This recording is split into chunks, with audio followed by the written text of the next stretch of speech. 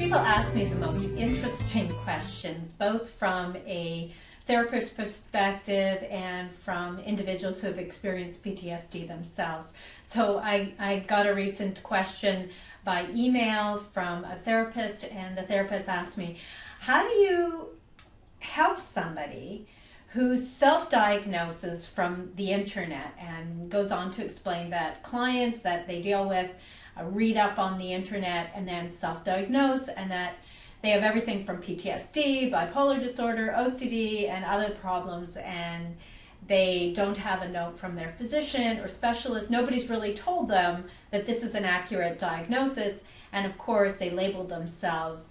And the individual who's writing me, the counselor, says, I find it difficult to help someone who seems to have everything going wrong with them. How do you assist someone who self-diagnoses?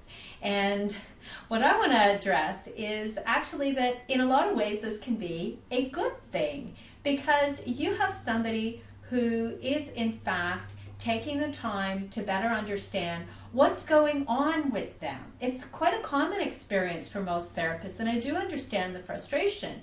However, this individual who wrote into me mentioned two separate issues. One is self-diagnosis, sometimes correct, sometimes incorrect, and the other thing is comorbidity, when an individual actually has multiple diagnoses, making it very difficult to effectively develop a working treatment plan.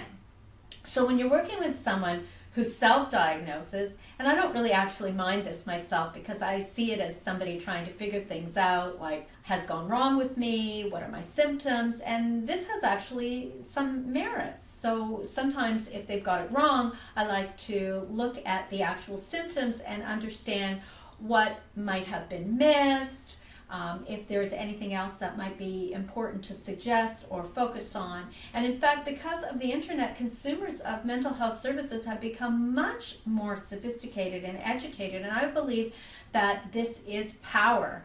And if they're incorrect, I simply try to figure out ways to look at more accurate diagnoses and correct interventions.